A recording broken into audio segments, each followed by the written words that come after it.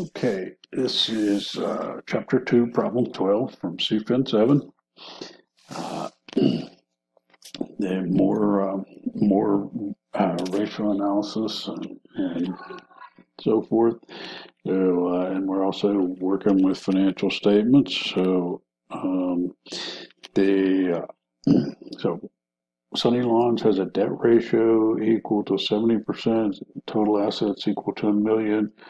Return on assets, or ROA, equal to 15.9%. Total assets turnover equal to 2.5. So anytime you see,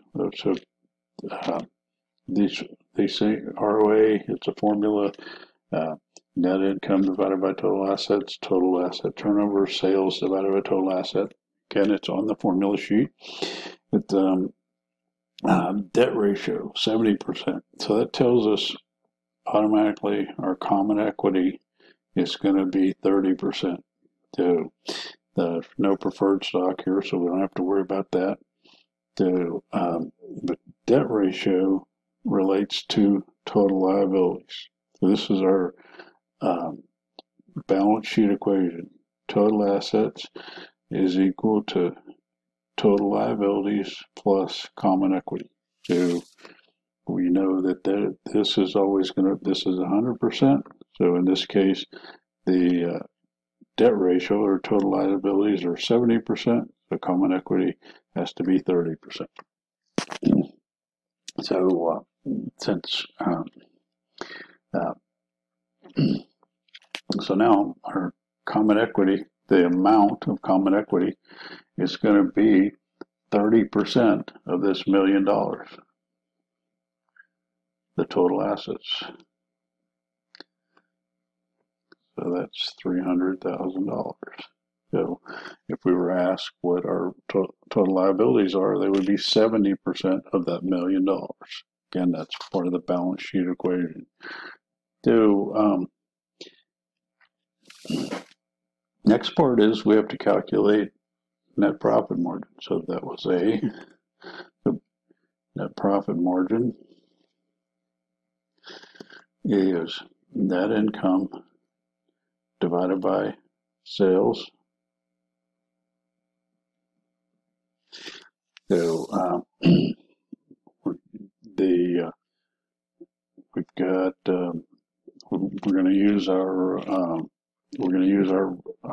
total asset turnover and our ROA, so we can to find different variables. We can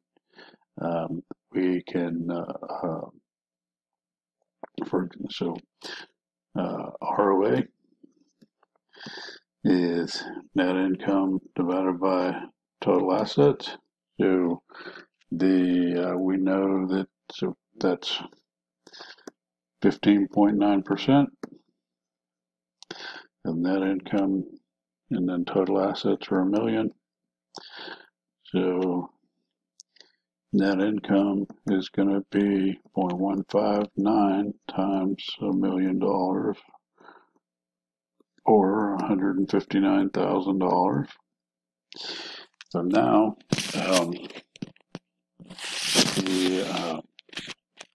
we can use our total asset turnover to figure out sales. So total asset turnover is sales divided by total asset.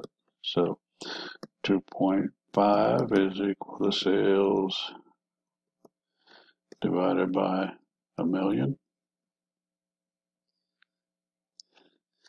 So that means that our sales 2.5 times $1 million, so $2.5 million. So our